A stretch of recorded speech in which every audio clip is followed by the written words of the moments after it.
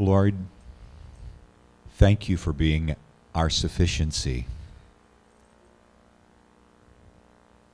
and for helping us to understand that absolute need we have for you. Forgive us when we have trudged on, burst through on our own. Draw us to yourself. Help us to accept that yoke that you have given to us and the privilege of walking side by side, working side by side with you.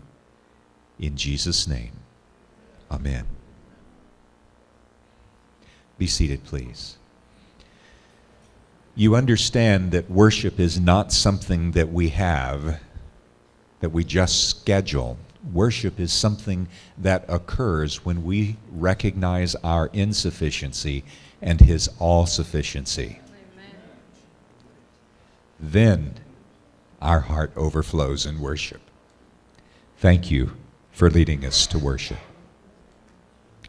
This morning, I guess they call this the last days, or the last day, or something like that. Anyway, thank you for pressing through. How many of you have been here the whole time? Well, that's most of you. Praise God. Thank you for your commitment to learning about how to reach our neighbors. I've learned some incredibly valuable things, and we have more in store. Shawn, there you are. We're not ready to call it quits yet here. That's why we're here. I'm going to ask if you would remember to take your lanyard off when you leave. You're welcome to keep the tag, but we'll reuse these lanyards in future years. So if you would leave that at the front desk when you go, we appreciate that. And it can serve some funds for outreach. I want to add my thanks also to those that this is the work of many people. It could not happen without a team. All of the presenters, the seminar presenters, the plenary presenters, all of the support, we want to say a thank you to each of them. It is Glenn's privilege and mine to work with great people, including our worship team, the hotel staff. You said it well. They have been most hospitable. Todd, I don't see Todd right now, but he was busy resetting things after our seminar, all of them. So when you see our staff, the hotel staff, be sure to thank them as well. And I'm going to do a call out to a friend, Kevin Vanover. He came in. He is a friend of our administrative assistant, and came in and flew the truss here with all of the lighting and so forth. So thank you, Kevin. Everybody's expertise contributes to this, so thank you to all.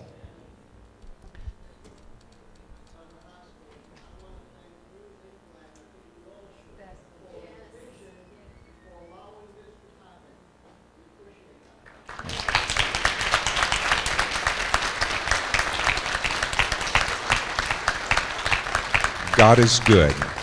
And again, it is everyone. And it would mean nothing if you folks didn't come. It would be nothing. So you're what makes it worthwhile. We together are going to touch lives in our community by God's grace. So let's continue. Let's hear this very special message, and then we'll head into the mission field. All right? Thank you, Glenn. Alex, hold the strings just yet. I understand that VOP is going to give away a series of the videos for this transforming your church into a house of prayer. No, it's the Revelation Speaks Peace. Revelation Speaks Peace. This is the very special message. This is the Revelation Speaks piece. This is Minneapolis, our latest series that Pastor Shawn did. And we've put that into a professional package because we want you to use this for evangelism. We already have churches that are taking this just like it is and do an evangelistic series. We'll support that with our resources. We also put out some Bible studies that accompany the series that you can use to follow that up. And the best way to use this is for you to play the DVD, and then a host of some sort, or a co-host, or whatever you want to call it, then would lead the group with the Bible study. So here's what we're giving away. We have 5 studies that I'm going to give you with 1 DVD presentation. Now, the way this works is you've been coming by the booth, and you've been putting your name in this little box. I'm going to put these names into this bigger box, shake it up a little bit, and then have one of these musicians pull it out. And then whoever's the lucky person to get it, then you just won yourself something. Now, here's the thing. This is one of those things where you don't really have to be present in order to win. If you're not here, then we will mail it to you. I hope you are here, but who knows. And while I'm doing this, let me just say that from the Voice of Prophecy, anytime we see a conference doing something like this, where you are committed to outreach and evangelism, we just go home praising the Lord. This is what it's all about. We have to reach the people together. We can't do it all alone. And so praise God for this. Keep on the good work, and I know the Lord's going to bless this conference. All right.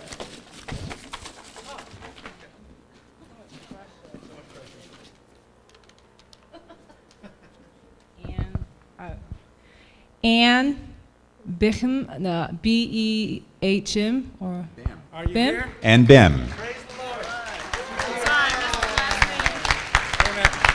Thank you so much.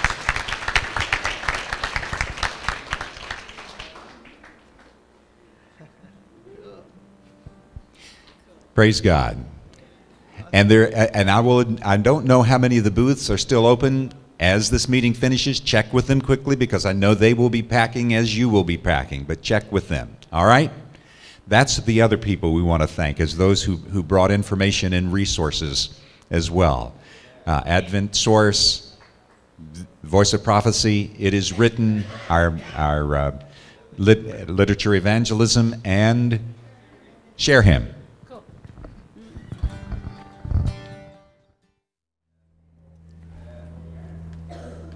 Father in heaven, in the stillness of this moment, the voice that we long to hear is yours. We understand that we won't truly see you face to face, visibly, until you come for us. But still we long to catch glimpses, and we ask that we would see your face and hear your voice in the words of Scripture this morning. And I'm asking again that you would forgive my sins and make me fit to stand before the assembly. That you would take once more a coal from heaven's altar. Lord, I can't do this unless angels of God are in this auditorium, and that you would anoint me for this hour. And once again, we covenant that when you speak to us, we will follow, for we ask it in Jesus' name. Amen. We've talked a lot in the last few days about working by faith. And that's really the number one skill you have. Technique is important. We have been given all kinds of counsel as to what methods work best. But the number one thing God longs to see in His people is an act of faith to follow and do what He asks. And so some of the principles that we've talked about in the last few days, over the last 10 years, I have taken them to the hardest places on the planet to see if they will work in the hardest environments. In recent years, I refused to go where I knew that the campaign would be easy. And so we've tried them in places that traditionally are known for not being receptive to the gospel or to the 3 angels' messages. And this morning I want to show you a little bit of what happens when God's people exercise that kind of faith, even in the most difficult places on earth. And I know that everybody's own community seems like the most difficult place on earth because you're living there and you're the one who's experienced rejection at the hands of your neighbors.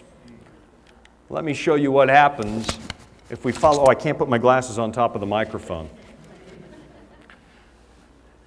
Every year or 2 or 3. I try to find one Bible text that I hang my hat on for the next 12 months. And I'm going to show you 5 of my favorites. I cling to them every morning. I read them when I get up in the morning. That doesn't mean I can recite them by memory. Early this morning in the shower, I was trying to recite them by memory, and I am awful at memorizing Scripture. It is terrible. I can paraphrase the whole Bible for you. I can paraphrase. I have the Boonstra Revised Version down pat. Ecclesiastes 3 verse 11. I love this passage. In this passage, God says that He has put eternity in the human heart. Do you know why I love that? I can walk into a room with 5,000 angry heathens in it, atheists, and I know for a fact that at some point they have all heard the voice of God speaking to their heart because God has promised that He's put eternity in their hearts. Now, they might think intellectually that this world is all there is, and that when you die, that's the end. There is no more. That's what they tell themselves up here in their minds. But I've noticed something very interesting at atheist funerals. They all still feel that somehow they've been cheated and death is wrong. They have eternity in their hearts. Something inside every human being screams, no, there's got to be more. The deepest need a human being has is to know that their lives mean something. Ecclesiastes 3 verse 11, I cling to that. I know that every audience already has eternity in their hearts. God gets there first. Isaiah 54, I love this. In the year 1792, a humble shoe cobbler stood up in a ministerial meeting, a group of pastors in Northampton, England, and he read this passage, "Enlarge the place of your tent. Expand the curtains of thy habitations. Lengthen your cords, strengthen your stakes. For you shall break out on the right hand and on the left, and you shall not be ashamed." And he closed his Bible, this shoe cobbler. And he said, I cannot help but think that God is asking us to win the world for Christ. 1792. Within 6 years, Berthier is going to march on the city of Rome. That humble shoe cobbler's name was William Carey. And after he tried to convince a bunch of Calvinist ministers to do evangelism, and they didn't believe in evangelism because everybody's either saved or lost anyway, he decided, if I'm going to tell them to do it, I'm going to do it. And he got on a ship and went to India and spent the rest of his life in foreign missions, launching almost single-handedly the foreign missionary movement and preparing the way for the last-day remnant church born in the middle of the next century. I love these passages. They give me faith. Daniel 12 verse 4, shut up the words and seal the book until the time of the end. Many will run to and fro, and knowledge will increase. Some evangelists have done violence to that text, and they tell the audiences, and I can't say I've never done it, tell the audience, look at all the modern technology that we've got. It's evidence that this has been fulfilled. We've got space shuttles, or we had them, now they're done. We had the Concorde jet, that's gone too. We have the internet, we still have that, and smartphones, and look at all the technology and knowledge that we have. Wikipedia. Look at all the knowledge. That is not what Daniel's talking about. Not even close. Many will run to and fro. In the original language, the word used for that is shut. It's kind of like the word shut with an umlaut over the U. You know, those 2 little dots? You know what the word means? It's a reference to rowing a boat back and forth over a stream, but it's a euphemism. They're trying to describe somebody who's carefully studying a text and not missing a single detail. What Daniel is literally saying is that in the time of the end, people will very meticulously, many, it says, will meticulously study the book of Daniel. That gives me hope. I know that if I invite the public to come and study, God has already promised that many will be interested. And if you step out with that faith, many are always interested. I love these texts. Revelation 7.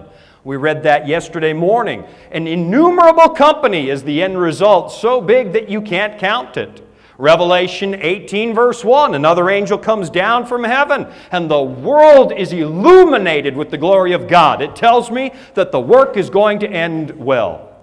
I'm going to tell stories this morning, and I'm going to try and wrap up before 4 o'clock. I'll let you go on time. Let me tell you some stories that have happened to me in the last 10 years or so. And I've been in a number of different positions in 10 years because I can't hold a job.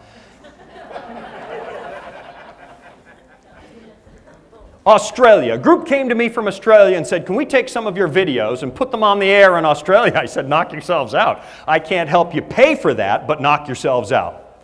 So they came back, they said, good news, you're on the air in Australia. I said, well, where am I on the air in Australia? And I knew the answer was going to be channel 5,432 on some obscure satellite network. They said, no, we got you on channel 7. It's the biggest network in the country. I said, you're kidding. I said, what's the time slot? They said, well, that's the thing. 3:30 in the morning, Sunday. I thought, well, at least the competition isn't all that stiff. You know, you got the George Foreman grill and the Thigh Master. That's what you have at 3:30 in the morning. And see what happens. They came back a few weeks later. They said, we don't understand it ourselves, but it's now the #1 show at 3:30 in the morning. I said, well, look, at the competition is the George Foreman grill. If we can't outperform the George Foreman grill, we're in trouble. They came back a few weeks later and they said, this is mind-boggling. Australia is one of the most secular nations on earth. It is now the #1 religious show in the entire country, the Seventh-day Adventist half hour, and it's got a bigger audience than Hillsong, even though it's on at 3:30 in the morning. We started getting phone calls, God waking people up at 3:30 in the morning on Sunday. I woke up and a voice said, turn on your TV. And it's funny, there was this one show that was about the resurrection of the last day resurrection, and one lady called in panicking because they showed one of those ancient Harry Anderson paintings and it was panning over all the graves, and one lady saw her own name on a tombstone and the grave wasn't open. She called in panicking, I didn't come up in the resurrection, I need Bible studies. You might not know what you're doing, and believe me, none of us do. But if you take the first step of faith, God answers. The Pacific Northwest, when statisticians try to determine what the religious preference of the Pacific Northwest is, they leave it blank. They can't figure it out. It is one of the strangest places on earth. Those of you who have lived there, I started evangelism in the Pacific Northwest. It is weird there. It's populated by what I call watermelons. Well, Shawn, why do you say it's populated by watermelons? Well, because they're all green like environmentalists on the outside and red like communists on the inside. That's the population of the Pacific Northwest. And would it work there? So we did a lot of work up in the Pacific Northwest. What's interesting is I beg God, you never lay your own plans, you ask God to show you His. It doesn't work if you make your own plans. I hope that's been obvious in our last meetings together. Make your own plans, you fail. Ask God to show you His, you win every time. It is so much easier to tap into what God is already doing than to invent something new. That's why we need to learn the skill of observing a community intently. You'll see that God's at work. So we're praying, where do we go next? And after we're done praying, our team, someone says, hey, we should go to Portland, Oregon. And someone else said, that's strange, I had the same idea. I thought, okay, well, that could be a coincidence. I went back to the office, and the conference president had just left a message on my answering machine. We've been praying today, and we all got the impression we should phone you and invite you to Portland, Oregon. All right, we're going to Portland, Oregon. Oh, my word, this is going to be hard. We had protesters that protested the fact that we used handbills. You murdered trees! Never mind they had paper signs to protest it. Anybody going to come in the Northwest? If you work intentionally, they always come. They always come. If you plan it the day before, they don't, because God doesn't honor people who don't step out by faith and be intentional. But we planned for it. And we got this convention center downtown. It was gorgeous. We couldn't find any place in town for less than $500,000 in rent, and we don't have $500,000. So we prayed, and someone said, why don't we move the meetings to the 5 weeks before Easter instead of after? I said, okay, let's try that. Went back into town, went down to the convention center. It's breathtaking. It's gorgeous. It's like my own Crystal Cathedral. It's got those great big towers on the top, and the lobby is 15,000 square feet. I thought if they let me hold a meeting in the lobby, I'd be thrilled. And we went in and saw the manager, and I said, we'd like to rent the place. She said, what day would you like? I said, I'd like the month of February. She said, oh, she laughed. She said, we're so booked out years to come, you'd be lucky to get one day. I can only give you a day. I said, but I need a month. She said, let me show you. We don't have a month. And she opened her day book to February of that year, and she blanched because February was completely blank, not a single booking, and she's on the hook for booking the place. She said, I don't understand. There's nothing booked for February. How does that happen? I said, let me tell you how that happens. Angels of God sat in your office holding their finger on that page till I showed up today. She said, that has got to be why it happened. We prayed for an audience. Who's going to come in the Pacific Northwest? Bunch of watermelons not going to come to a Bible study. And as I'm in the back on opening night praying, somebody comes to me and says, "We've got a problem." I said, "What's the problem?" "The Trailblazers are playing across the street and all the parking's full already." I said, "Oh no, at least, you know, there's a mall just a few blocks down the street. People can park there. It's a nice evening and they can walk from the mall down to the auditorium." And that's when Job's second messenger came in and said, "It's pouring rain out, and I don't mean a little bit, it's a typhoon." Oh, I thought, well, at least the public transit, the MAX train, stops right in front of our door. People can take public transit. And that's when Job's third messenger came in and said, "Did you hear what happened?" "No." He said, "A bus just hit the train and all the public transit in the whole city shut down." I thought, oh no, Lord. I talked all these people into doing this. What a disaster. On opening weekend, it looked like this, 2,200 people. People coming in dripping wet, some of them crying, "Please tell us we didn't miss anything." Audiences are bigger than they have been before. I'm going to skip through this. Los Angeles, this would be a really great story for you to know, but we don't have time. I got this, we were planning for Los Angeles, and I got an invitation to speak at the Hollywood Bowl for their sunrise Easter service, and I have a bad mood. I'm not doing that. It's going to be an ecumenical thing. I'm going to have to get up at 3 in the morning to go for that, and it's going to be all the religions of the world holding hands, and they're going to sing Kumbaya and release a bunch of doves. I'm not showing up. My wife said, "Oh, you're going." "No, I'm not going to go to that." She said, "You're going. How often do God's people get an invitation to the Hollywood Bowl?" So I showed up, bad attitude. I knew everyone got 1 minute to speak, so I'm sitting in my chair backstage, and in comes the grand poobah of this religion and the high mufti of that religion, and I kid you not, they walk in with a crate of doves that they're going to release during the ceremony. Oh, I know it. I'm like, oh. And then they hand me a program. I better figure out where my 1 minute falls, and that's when I discover I'm not one of the speakers. I'm the only speaker. I've got the main message, and in my bad attitude, I hadn't I've never repented like that in my whole life. Oh, Lord, I need a sermon, and I need it in 6 minutes. And got to preach in the Hollywood Bowl about the resurrection of Christ and the second coming and invite that entire audience to our campaign.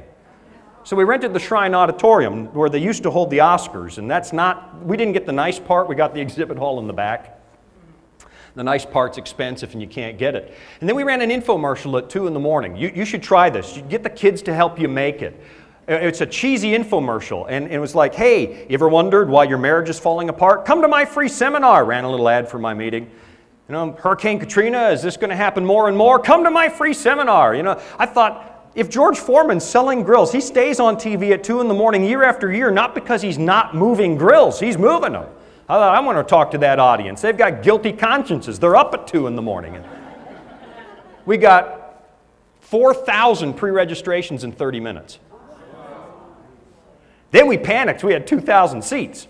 I said, "Don't worry, they're free seats. Only half of them are going to show up. Now we have a full hall." We had a big problem. 3,000 turned out on opening night. 3,000. So the owner of the auditorium says, "Let's move you into the real Shrine Auditorium." So I got to preach. There he puts me in the real, you can't really see that. It's the biggest stage in America. It holds 11 circus elephants or 1 Adventist evangelist. 3,000 people. I'm telling you, get your churches together. Combine your efforts. Talk to each other.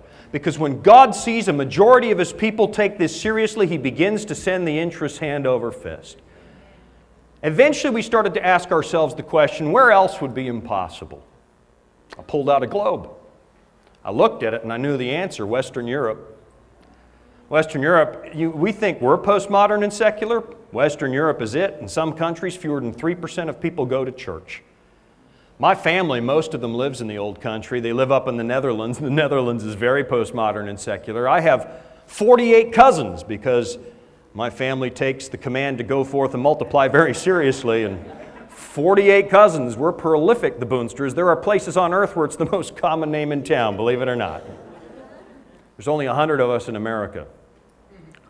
I looked at it and I thought, what would be the toughest community in all of Western Europe? Where could we go where nobody could ever say again that my neighborhood is tougher than that.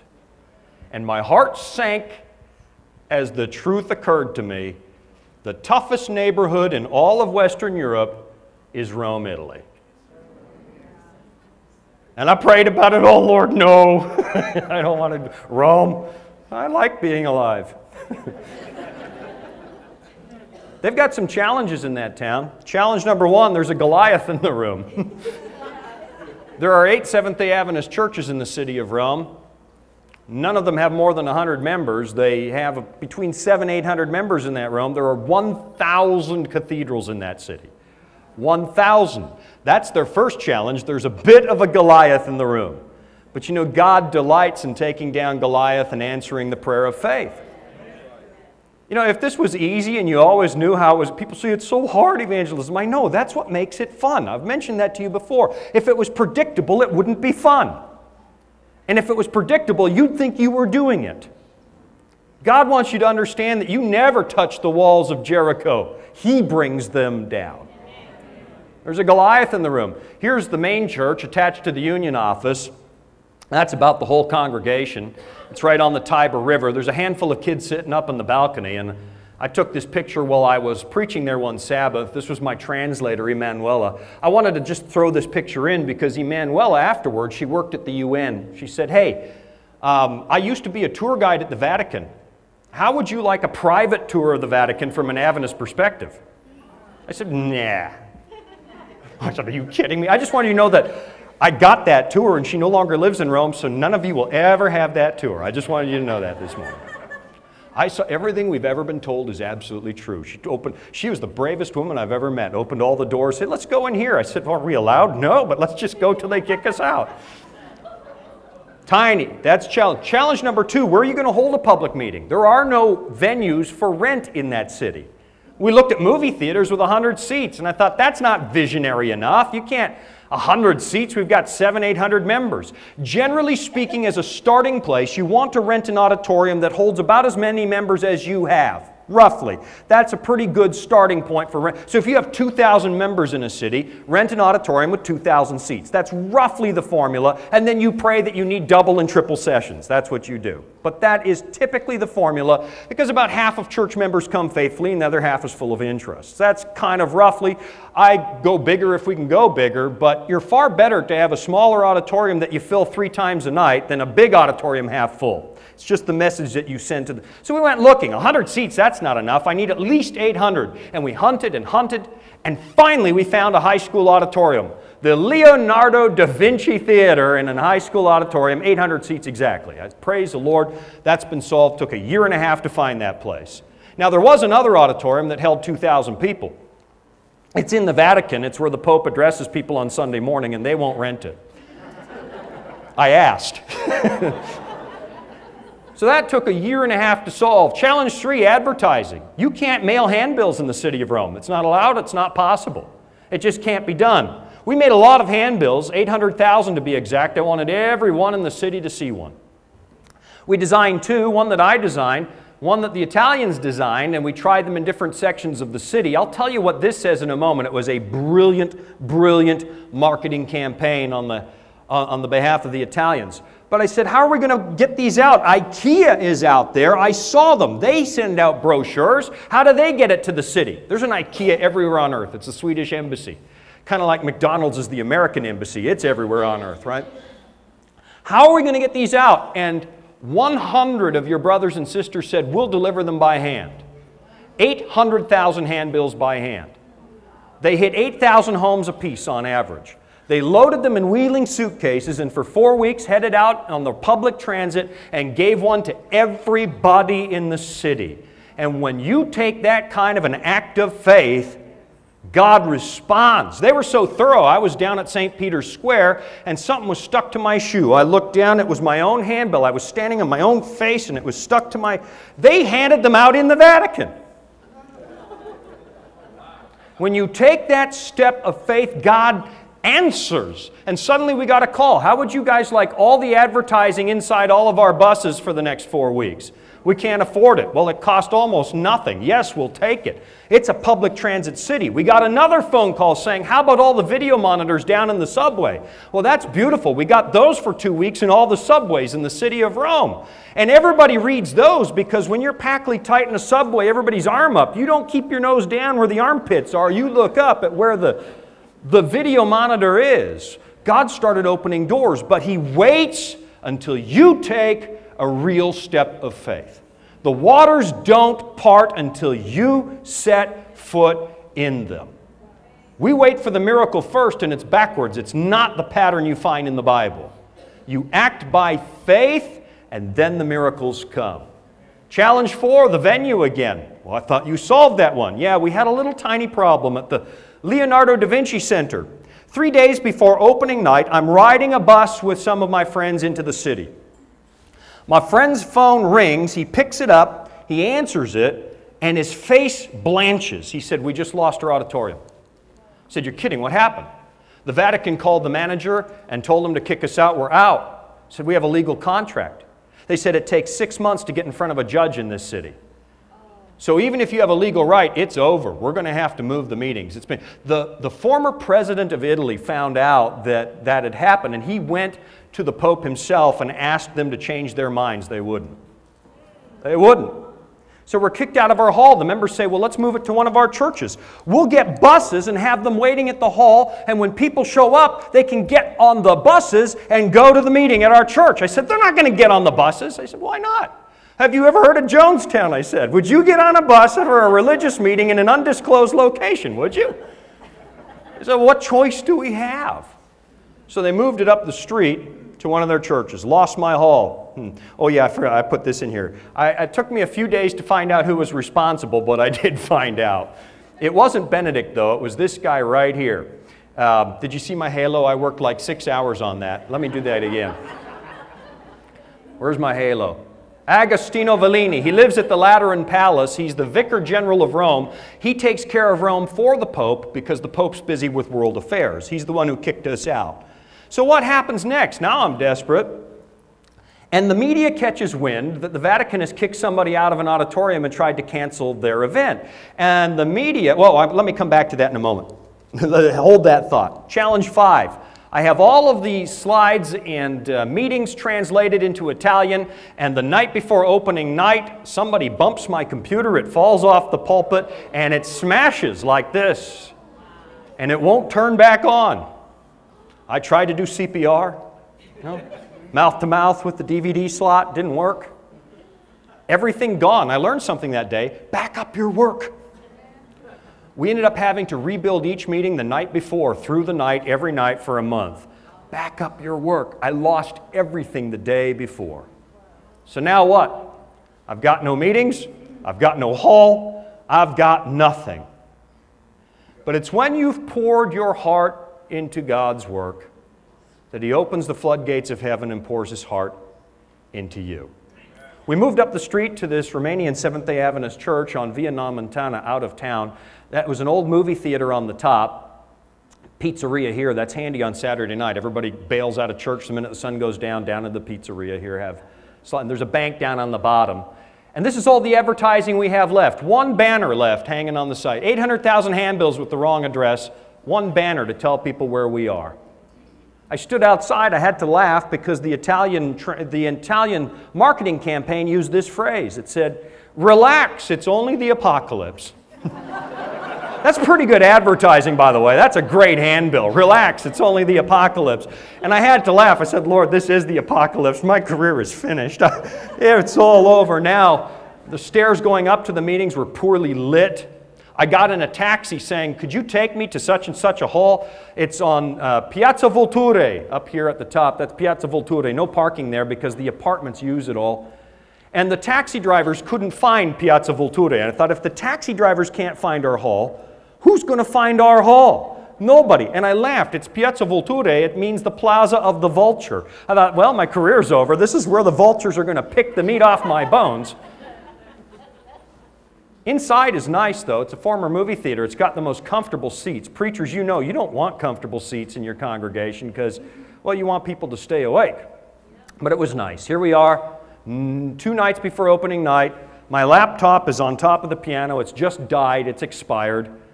There's only one thing left to do. Give it all back to God. We got on our knees, and we begged God into the night. There's no way to fix this anymore. No way to fix this anymore. That's when the miracle started to happen. The media heard that the Pope had kicked someone out of their auditorium, and they don't like the Vatican, the media. And so they gave me 2 hours of national airtime across the entire country to explain what we would be doing. First show, they were pretending I was on location in America. I didn't realize they were lying about where I was. They sent me over here. And she had just seen the 2012 movie. Remember that? The Nostradamus 2012 movie. And she wanted to know how the world was going to end. So I gave a Bible study on the book of Revelation on live TV across the entire country and invited the whole country to come to the meetings. Then I got invited to a communist TV station, and they were making fun of me. Oh, we're going to get the preacher in. They put the monkeys behind my head while I was talking. First question, why does the Pope hate you? I said, I have no idea. I've never met the guy. It was Benedict. I've never met him. I don't know why. What are you going to teach that he hates? I said, I don't know. It seems like good news to me. And so I gave a presentation on how Revelation isn't about destroying the human race. It's about saving the human race, and it's a God of love. And by the end of it, they quit making fun of me. I'm used to being made fun of. That's fine. But by the end, his expression had changed, and when the cameras went off, the cameraman put down his headphones on the handle, and he said, I don't know about the rest of you, but I'm going. I'm going to those meetings. Opening night comes. This is me on opening night. Here's the truth about me. I'm scared out of my mind. I'm in the back praying and begging God, if there's still a way to let me out of this, please let me go home. I get on any flight that you can arrange, Lord, because this is, oh my goodness, what have I signed up for? It seemed like such a good idea in committee, but on opening night it sure doesn't seem like a very good idea anymore, and please God. And there's the truth about me. I'm a human being. I'm scared of this. You'd be out of your mind not to be a little scared in Rome. And we're begging, and then it starts to rain. It rains so hard that it's like a typhoon again. And I'm thinking, okay, if the devil hates it this much, this is going to be good. The members put out umbrellas for everybody and started to pray, please send them. And they started to pack into the auditorium. Oh, why is my remote stop? There we go. Oh, let me back up. Suddenly caught up, and they started to pack in, and they started to pack in, and they filled the auditorium, and they filled the balcony, and they filled the overflow room in the basement. We had hundreds and hundreds and hundreds and hundreds of people pour into those meetings. And people were telling me the whole time, don't you understand? Only immigrants go to meetings. Only old people go to meetings. Look at their faces. They're listening to Daniel chapter 2 in a postmodern secular society where it can't possibly work, and they're hanging on every word, because they have never heard anything like it before. It had been 45 years since it had been preached in that city. Don't discount the people who live around you. They're desperate for a real answer because they're also watching the same news feeds you're watching, and they don't have anything to cling to. They'll come.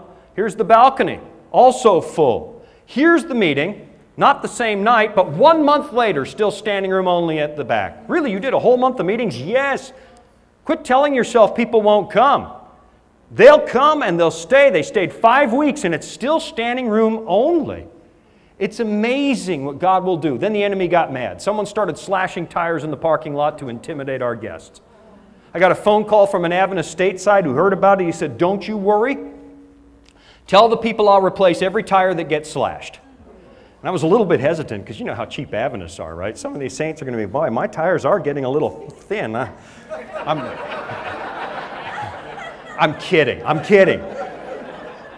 We went into the tire business. We started replacing tires. The people kept coming.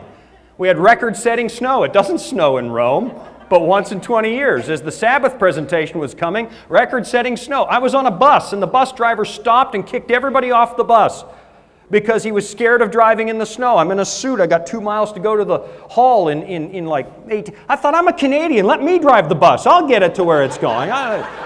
Big chicken. One night, I'm at a... Oh, we're going to be good. We're going to be good. Is this interesting? Yes. Good. It's because it's all I planned. I got there one night, and I couldn't hear myself think. There was a rock concert going on down the street from our auditorium. Unbelievably loud. The pictures on the walls were moving where we were up the hill. The concert was in Piazza Sempione down the hill, and it's a well-known place. And so they had a great big rock festival, and they closed the entire section of the city, closed all the roads, so it was only open to pedestrians. I thought, oh, what's that going to do to our attendance? And now we're talking about testing truths in the meeting. People aren't going to be able to hear what I'm saying. It's that loud. And I won't be able to think. I brought earplugs. I'll put them in.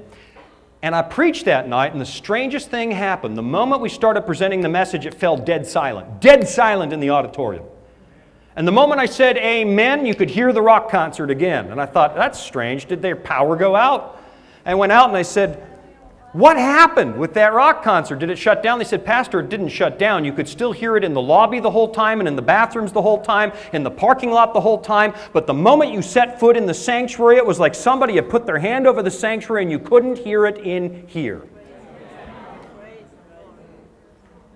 God will invest in your faith, but you're going to have to exercise it. Visiting people. How do you visit people in Rome, Italy? Those who have been there know how hard it is to get around from house to house. You'll be lucky to see 2 people in a day on a Vespa. So one pastor said, why don't we ask them to meet you here at the auditorium? I said, well, let's try. And so he went over to one man. He said, would you be willing to meet with Shawn? And the guy looked up at me and he said, well, how much time would you have for me? Would you have 15 minutes? I said, 15 minutes? I was thinking an hour, hour and a half. Full-grown man began to cry like a baby. He said, you'd spend an hour with me? I'll shut down my business. I'll be here. His appointment was 2 in the afternoon. I looked out. He was in the parking lot by 11 a.m. so that he wouldn't be late. He sat in his car 3 hours waiting, and it was one after the other, after the other, after the other. We're missing the ripe fruit because we're not paying attention. There's more of them out there than you think there is, and we spend all of our time focused on who doesn't respond, and meanwhile, there are millions who will. There are millions who will. It was remarkable what took place. There's our visitation meeting. Let me wrap it up like this. The big miracle wasn't that lots of people came. I asked God for 10 decisions. It was such a small goal. But you got to understand it's Rome, Italy, and even 10 would have turned that church upside down. If we get 10 or 15, we had 144 by closing night. This is what altar calls look like. This is one of those places where people got out of their seats before I ever made an appeal because they thought there might be one and they didn't want to miss it. Well, you can't see all my little bouncy balls that I just dropped on everybody's head. I remember this lady. We started an appeal. She got out of her seat, walked down to the front. And then partway through the appeal, she turned around, went back, sat down, changed her mind. I thought, well, oh, no, you don't. So I kept the appeal going, and I looked right at her. She got out of her seat, came down again. She came 4 times before she stayed. But I kept it going until she came. She made a decision. This woman here, state of the dead, got her. She said, my child died. Is he okay? She said, don't you see the children climbing on Jesus' lap? Don't you assume he's okay with your kid? Your kid's going to be just fine. She made a decision that night. Muslim woman, 32, walks in. First meeting is the state of the dead. Afterwards, she said to me, came down front, I got to talk to you. I said, I imagine you might. She said, that's the only thing I've ever made sense. Is there anyone in this building who could help me become a Christian tonight? I said, what's going to happen to you when your family finds out? They'll kill me, but it doesn't matter. One after the other. We discount the public. Don't tell yourself people won't respond. If you don't believe this will work, it won't. Period. The number one reason it doesn't work is because we tell ourselves it won't. But if you take a step by faith, I'm promising you it works. This guy sitting in the corner ran a radio show. He's the Art Bell or the George Norrie of Europe. He runs a show about UFOs and Sasquatches and late night radio. He made a decision. He's an interesting character. At the very end, he says, we don't even know if Jesus was real, he said to me. I said to myself, there's no way you come 25 nights and you don't think any of this is real. You wouldn't keep coming for 25 nights. So we opened a Bible. I'll call him Giovanni. I said, Giovanni, you might be right. You always give people the benefit of the doubt and give them space to say no. You might be right, but let me ask you a question. Do you hope this book is true or do you hope it's not? And he started to cry. Because I know there's eternity in every human heart. He said, I'd be a fool to want that book not to be true. said, then we can start. God sent you here for a reason. You know He's real. We'll work through the details. One after the other. There's a barber down here. I love this guy. He said, I want to keep the Sabbath, but I have a barber shop. Saturday's my busiest day. So we started to visit him. We got so many haircuts that none of us had any hair left by the time the meeting was over. I had a little military buzz cut, and we kept sending Bible workers in to get more haircuts and more haircuts and more haircuts. He said, I need a year to wind down my Saturday business. One day when I was sitting in his barber chair, I said, oh, I feel bad, man. He said, why do you feel bad? I said, because I brought you a gift. And I opened my briefcase. I pulled out a sign that said, now closed Saturdays. I had made it for him. And he said, oh, that makes it so hard. I said, you need to just trust God. You talk to Him about it. I'm not here to tell you what to do. You listen to God. And we left, and I told the Bible worker on the way out, next Sabbath, if he's not in church, get a lawn chair. Come down to his barber shop, sit in front of his window, and read a Bible all day long. Just do it so he can see you. Make sure he sit right where he can see you. And he didn't come to church. They did that. He felt so horrible by closing time that he closed his barber shop forever. He's a mile from the Vatican. He said to me, I've done it on Sundays now. I'm open. I'm the busiest barber shop in the city. Business has never been better. A nuclear physicist sitting up on the balcony. Oh, you can't reach those people, right? You can't reach them. He was so interested in what he was hearing, he had his cell phone with him. He sat by a speaker so that he could hold the cell phone into a speaker and send it to a group of his friends 200 miles away so they wouldn't miss a word. He had a small group listening in with him. He made a decision. Don't tell yourself it doesn't work or it won't. Exercise some faith and you will suffer disappointments. It happens every time. The Egyptians will appear on the horizon. You will see their dust and you will think it's over. Step in the water anyway and see what God does. One after the stories here. This woman said, my husband's going to throw me out of the house if I make a decision, but I can't not make a decision. I'm joining God's Remnant Church. One after. This young couple, Nina and Nelu, her father taught philosophy at the university, an atheist. Can't win young people, can't win postmoderns, but here she is. She says, I don't know what the big fuss is. I love Jesus. This is the best thing I've ever heard. I want to join. Found out they were shacked up. I said, well, we got to get you married. She said, okay, but it's going to take like 6 months to get a wedding license in this city. In Italy, everything goes so slow. I said, it's going to take 6 months. I said, well, we can't have that. We need you married now. So we got them bus tickets. We sent them to another country where they could get married overnight and then brought them back. And don't laugh. I've rented a bus here in the U.S. because we had a whole bunch of undocumented guests, and they didn't want to get married because they didn't want the government to know. So we rented a bus, sent them to a state where they didn't have to tell the government they could get married, and come back. I called it the Evangelism Love Bus. Invest in people. God gave you your resources for these people, not for new carpet. They say, well, we can't separate before we get married because we can't afford 2 rents. Then find them a place to live. Pay the first month's rent. Get a moving truck together. Invest in these people. Jesus spent so much on us. If you invest in them, they join. I promise you, they're hungry. They want to know that you're God's family, one after the other. After it was over, I'm glad I didn't know during the meetings. I found out that someone was broadcasting every meeting to the entire city, including deep into the Vatican every single night. And the phone at the church started to ring off the hook, 200-300 phone calls a day. Who are you people and how can we learn more? 200-300 a day. Audiences are bigger than they ever have been before. We have the right message. We have every method we need. We've been given all the counsel we need, and we're only missing one thing. Courage. Courage. We cower the first time an enemy fires a shot. If we'd fought World War II that way, stay the course, step in the water. God always catches you. In recent years, I had 3 months to get ready for a meeting in Indianapolis, 1,300 opening night. We had about 10 months to get ready for Minneapolis, 1,700 opening night. They're getting bigger and bigger and bigger. Pool your resources, work together, talk to each other. You'd be amazed what happens when God's people say, we're in. We'll all do it. I promise you, He's going to catch you. I know it's scary. I still get scared. I talk a big game up here, but I open in Seattle in 6 weeks. And I know I'm going to throw up opening night. Always do. Because it scares the stuffing out of me. But every time I do it, my faith grows a little bit more because He's never, ever failed to catch me. Father in heaven, we're about to go from this place where we talked about it, and we're going to go back to our communities now, where your ripe fruit is waiting. Your children are sitting on the edge of the kingdom. Some of them are desperate. They put up a brave face so we don't see it, but some of them are desperate to come home. And in the stillness of this moment, we have all heard you speak to our hearts.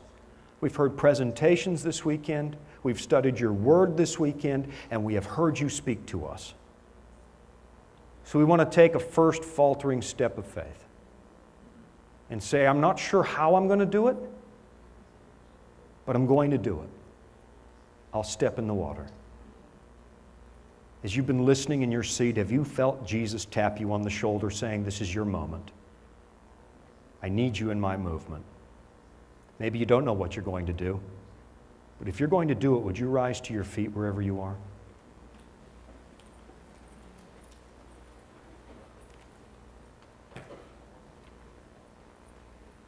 Father in heaven, I know angels are rejoicing as they watch the army of God assemble in this auditorium. It's that moment. We don't know how long we've got, Lord. You know the answer to that. But fill our hearts with faith. Ignite a fire in our souls that refuses to be discouraged. And show us somebody who's ripe. Someone on the verge of coming home. And again, with our hearts racing wildly, we'll say a few words and meet that person and invite them home. And soon we'll all rejoice together when we're at long last home celebrating with the people we have had the privilege of introducing to you. Bless each person here, I ask. Let it happen this week in their lives. Open our hearts, open our eyes, open our ears, and may Jesus come soon. For we pray it in His holy name. Amen. Amen.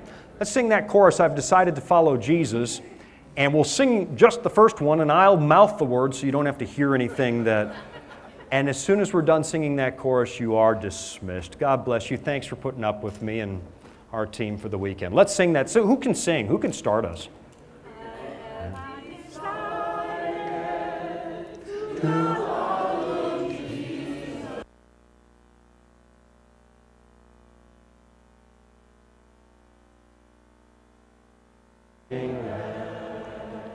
Godspeed. God go with you. Go out there and get them until we meet again. Thanks so much.